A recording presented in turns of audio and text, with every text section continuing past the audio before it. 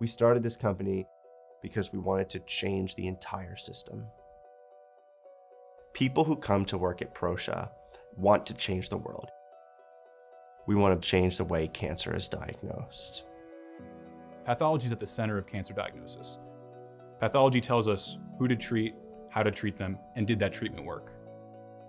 The number of pathologists is stagnant at best. In many countries, it's actually declining.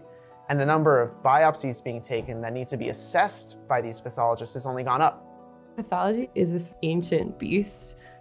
The technology that's used is the microscope. The shapes of the cells, the shapes of the tissue, that matters. We know it matters. So that's what pathology is based on. Pathology is currently a subjective field. We're limited by subjectivity.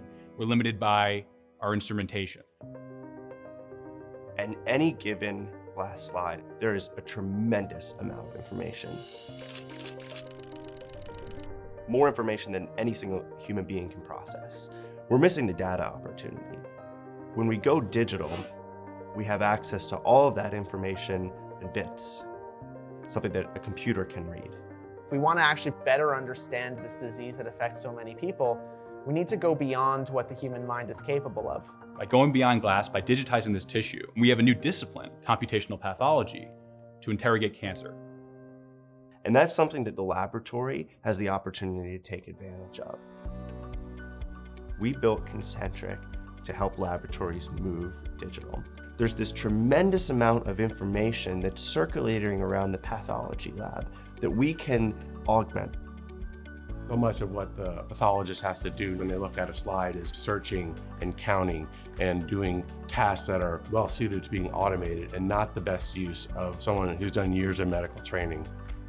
We have built a software platform ideally designed for how pathologists would want to work. What we've created is a robust platform that's capable of tying in any other software and hardware and delivering on that visionary promise of going beyond glass to drive insight from tissue that helps with how we understand and diagnose diseases like cancer. Every laboratory that exists in the world today is a brick and mortar operation, while the rest of their peers in healthcare are becoming data companies. AI, computational pathology, deep learning may turn out to be the most compelling and urgent reason for a laboratory to adopt digital pathology. We can deepen our knowledge of cancer, but more importantly, we can act on that knowledge. The AI revolution is transforming every aspect of medicine.